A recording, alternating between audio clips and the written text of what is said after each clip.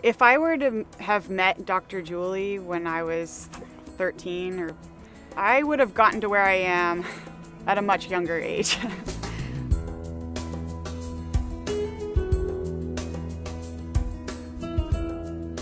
You know, as a kid, I was naturally good at running. I was always the one that won the mile fitness tests, and I wanted to beat all the boys, and I did beat all the boys. And I guess I had that natural gift to run, but I didn't have all the tools to get to where I'm at now.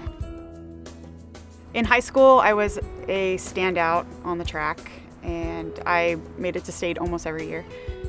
Then I was recruited to the University of Texas at San Antonio on a full scholarship and became a 10-time conference champion.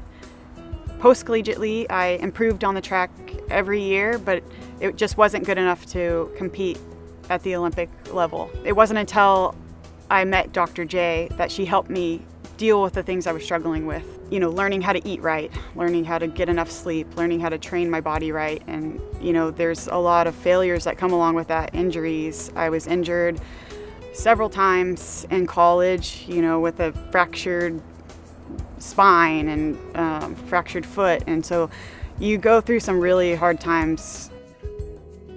I had a college baseball player, you know, he was very negative, extremely hard on himself. After he made an error, you know, he would just shut down. And after our work together, he really just changed his perception of mistakes. Instead of looking at mistakes like they're just emotional wound, for example, it was just accepting his humanity. And in a sport like baseball, I mean, it's a game of errors, you know. And so he really changed his perception, and he didn't have that emotional response anymore. And he was able to play so much freer in the zone. I really used to think that I could just lift weights, you know, take supplements and work harder, and that was going to get me to my goal, and that didn't. I didn't, you know, I had several years where I was doing all those things and it wasn't getting me to where I needed to go. And when I met Dr. J was when I started working on the mental tools I needed, and that's when my game went to the next level. I would tell an athlete to call me immediately, because people spend so much money on things they don't need. I mean, the cars and the gadgets and the fancy clothes. But to me, the mental game is life. It's everything. I tell people a few small changes make a huge difference. And if you don't know what's going on, if you don't have self-awareness, then you're never going to be able to know what's going on. You can't make those changes. I lacked self-confidence, and that was a big part of why I couldn't compete at the level I wanted to.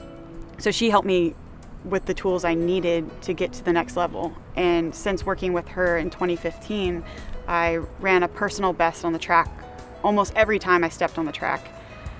And I ended up making the final of the US Championships in the women's 800, which qualified me for my first US team that I competed in Costa Rica.